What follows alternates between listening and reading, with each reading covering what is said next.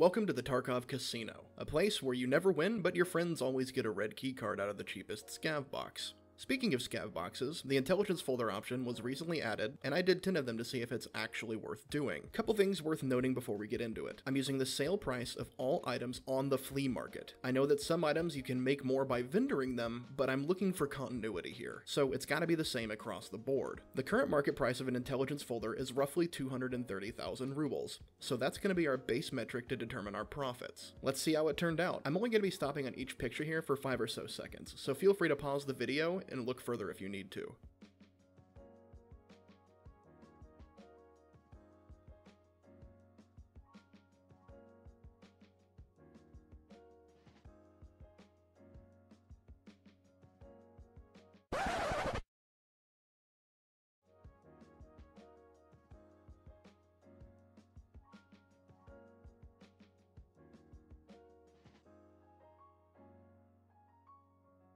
That wasn't even remotely profitable. Like, dear God, it's really bad. Only 3 boxes yielded any amount of profit, and it's not even that much to begin with. This means that I spent roughly 2.3 million rubles on intelligence folders, and I only got 1.75 million rubles in return. This means my yielded profit was only 76% of my initial investment. So, is the intelligence option worth it? No, not even remotely. Save your money. You're better off selling your folders until the price of them equalizes to what they're worth, or the option gets buffed. I hope you guys enjoyed. If you did, please feel free to like and subscribe. It helps with that YouTube metric stuff that I care about. I also stream every day, so if you want to come hang out with us, feel free to stop by at twitch.tv/JoshPoshTV. Links for that, Twitter, and Discord are down below. Feel free to click them. Have yourself an awesome week, everybody. I'll see you out there.